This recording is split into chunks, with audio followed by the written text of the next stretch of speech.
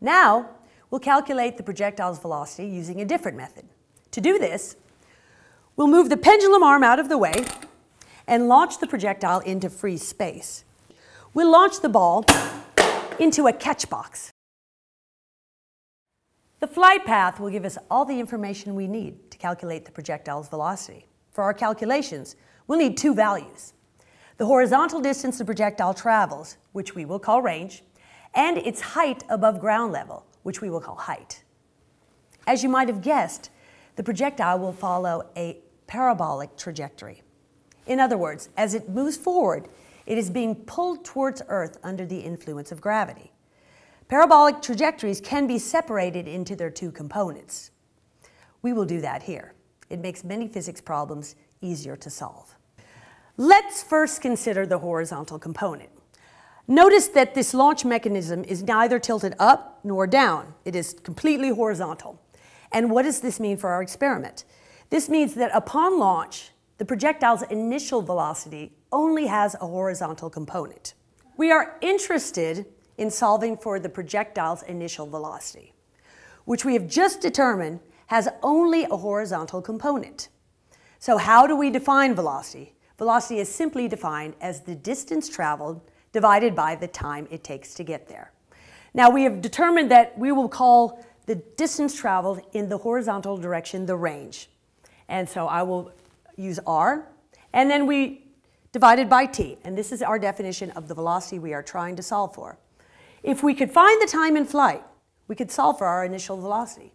To find the time in flight, we will make use of the vertical component of velocity and one of our kinematic equations, which states that the distance traveled, which in the vertical direction is height, and I will use h, is equal to 1/2 times the acceleration times time squared. Now, I've established that the acceleration is due to gravity, so I will rewrite our expression as h equals 1/2 gt squared. Now we'll do some simple algebraic manipulations to solve for t. We will do so by multiplying both sides by 2, which will cancel out the 1/2, and dividing both sides by g, which will cancel out the g. And we will have 2h over g equals t squared. Taking the square root of both sides, we will have an expression for t as t equals the square root of 2h over g. I'll go back to my first expression, velocity equals r over t, and substitute in my new expression for t. So velocity equals the range divided by the square root of 2 times the height divided by g.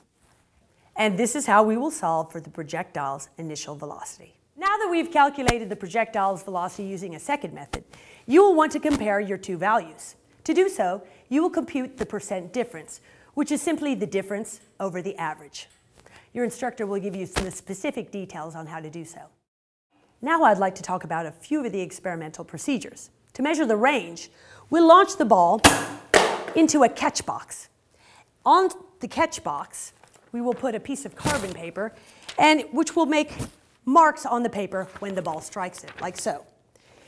You will do this 5 times, measure the distance to the edge of the paper, and take the average of those 5 distances. Then you will need to measure the distance from the launch point to the edge of the catch box. To do so, you might want to make use of this plumb bob, which is simply a weight on a string. And this will allow you to determine where the projectile is being launched from. And you can make a mark on the floor with a piece of tape, and then just use the meter stick to measure the distance from there to the edge of the catch box.